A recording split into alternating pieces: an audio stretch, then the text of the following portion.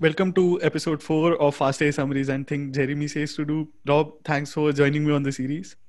Yeah, thanks for having me. Okay, I'll go ahead and summarize the lecture. This lecture covers 3 things: natural language processing, tabular data, actually 4 things: collaborative filtering, and embeddings.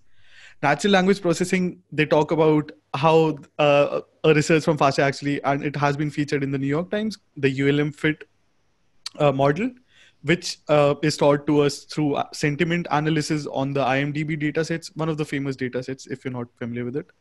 And we learn how to do positive or negative review classification using the algorithm. Followed by that, we take a first look at tabular data, how to use categorical and continuous variables, and how to use fast.ai, fast.ai.tabular, which is again a module in the fast.ai library with for tabular data, as you might expect. Finally, how collaborative filtering models can be built using similar ideas to the ones I've already mentioned. And we use those concepts to build a movie recommender based on your ratings for movies using, again, one of the famous datasets. I think I've got it covered. Yeah, covered it perfectly. Let's hop into the advice. Let's do it. So Jeremy gets asked, what are 10% of cases where you would not use neural nets, since he's such a big neural net proponent? And he says, you may as well try both. Try a random forest and try a neural net. So there's your go try it for the episode. Yeah. Secondly, use these terms, and in the example he gives is parameters, layers, activations, and use them accurately.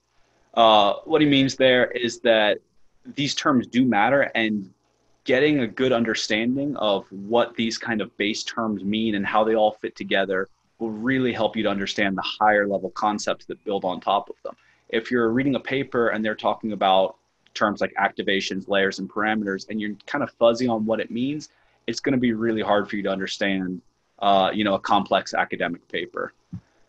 Although don't go out and start reading papers right away. Stick to the code, and it might help you navigate Twitter, the machine learning Twitter world, or some blog posts better. Yeah, exactly. Don't do either extreme. Also, don't go deep into I have to memorize every definition. Yep. Really just try and keep coming back to these base terms and saying, do I really understand what this is? And if the answer is no, and it will be for a long time, what don't I understand about it? And just try and pick a little piece out of it and make it a little clearer for yourself. Right.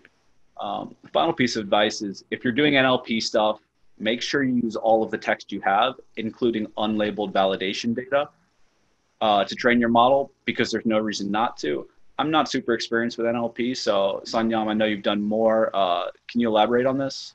Sure. So I think this is in context with the IMDb dataset, where you have, I don't remember the exact number, but half of the text data is unlabeled.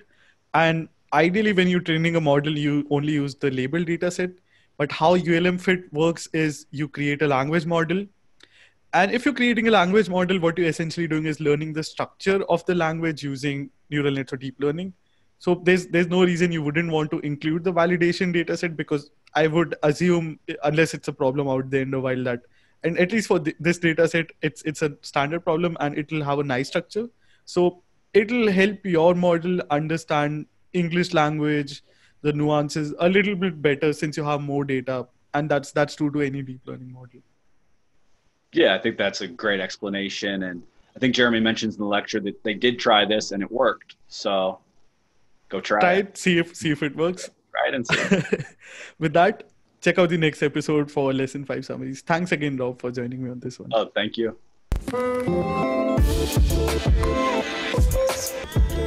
If you like the show, please subscribe and tune in each week to Chai Time Data Science.